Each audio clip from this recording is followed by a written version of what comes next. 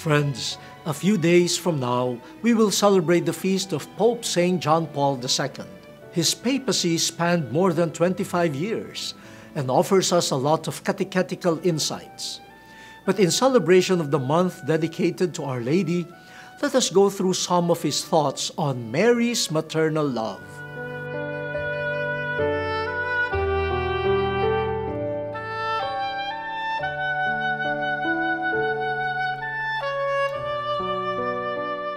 Pope St. John Paul II grew up during turbulent times in his native country, Poland.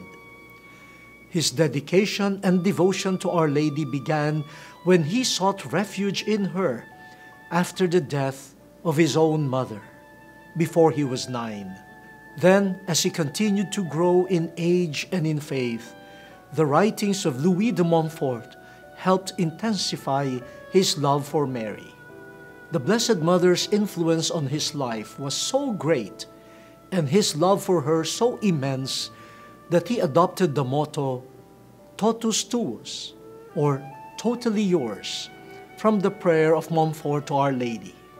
Pope St. John Paul II believed that Mary always leads us towards Jesus, and so he said, authentic Marian devotion is Christocentric.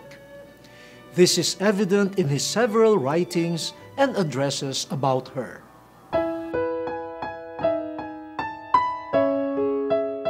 Now, while Mary's motherhood of Jesus was rooted in her consent to be his bearer when the angel Gabriel visited her, Pope John Paul II leads us to another poignant scene in the life of Jesus and Mary that also deserves reflection.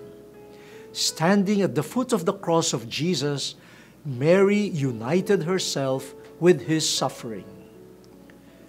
The saintly Pope tells us, this association with Christ's sacrifice brought about a new motherhood in Mary.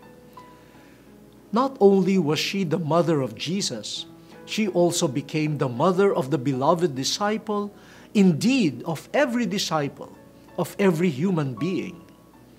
Then he added an interesting facet.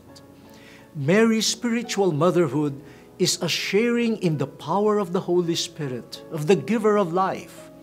It is the humble service of her who says of herself, behold, I am the handmaid of the Lord. Friends, Mary's consent in giving flesh to the Word launched her lifelong service. Her service was highlighted in her embrace of her Son's sufferings. She embraced us with the vitality of the Holy Spirit as her children too. She did not live for herself, but always for others, leading them, leading us, always to her Son and Lord. From these few points, we see how Mary points us to Jesus. In 2003, Pope John Paul II encouraged all the young people gathered for the 18th World Youth Day to find in Mary a mother, as he has experienced.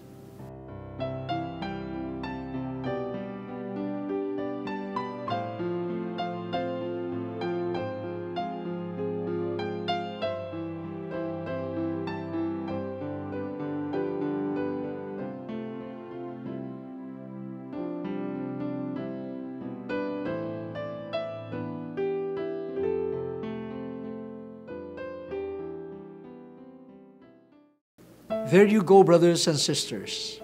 O Mary, our Mother, look upon us and keep us always in your care. Saint Pope John Paul II, pray for us.